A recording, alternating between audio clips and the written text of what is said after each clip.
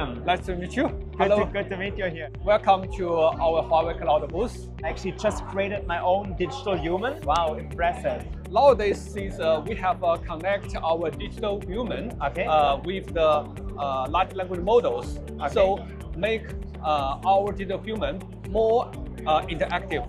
And you can talk. Let's test it. Hello, Sarah. Yesterday it was raining and I was caught by surprise. Will it rain in Barcelona today? So no need to worry about that umbrella today. Based on this kind of solutions, you can have all kinds of scenarios.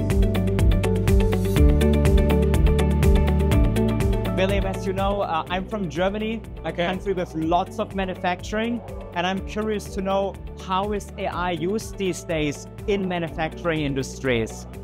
I think you already find a lot of robots in the factory, okay? Absolutely. Yes. So, if the robot plus AI, what will happen? I want to show you. Okay. You just push the pack into the hole, okay?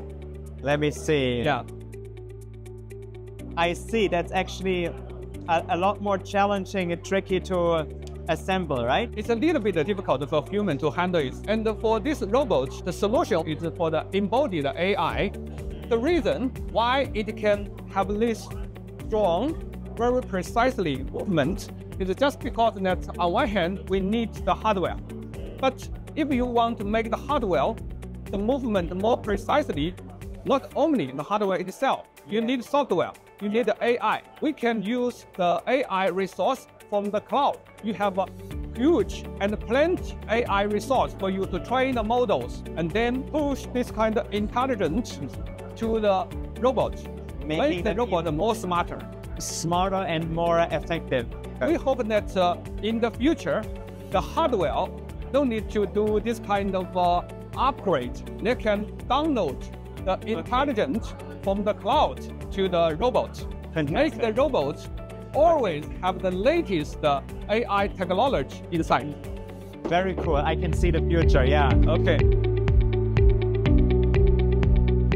One of the biggest strengths of the Huawei Cloud's AI is to create value for to-be scenarios and for the various industries.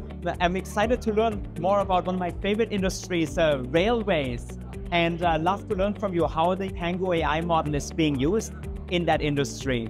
If you have a powerful high-speed railway, you must guarantee the safety and the reliability. This one is the end of the train. They need to do the inspection. They need to check if this one losing a lot. They have a line. If the line like this is an alignment, unfortunately, in some case, just losing one circle is difficult. It's a threat for our safety. If just losing one circle, it's difficult for you to see its alignment. We can use the robot on one hand to take the picture from the bottom. On the other hand, this 2D picture is not enough. We also use the laser, use the 3D cloud point. So you send this 2D and 3D information to the Pango models, and the Pango models can tell you what happened. We can check that it's losing 1.1 millimeters. And this one is missing. This one is alignment. We hope that this AI for industry can help our vertical industries to solve the real challenge. As we know, especially here at MWC, data is becoming ever more important. Yes. How do we use all the data to program our robots and all the use cases that we have seen? If we want to reach this kind of a level, we need a huge data to train the models. Currently, the data cannot be directly used for the model training. You need to do the data preparation. We can have a lot of this AI algorithm to do this data preparation automatically. The important thing is that provide a knowledge-centric data foundation. In one enterprise, they have a different kind of format. Some data is in your document. Some data is in your database.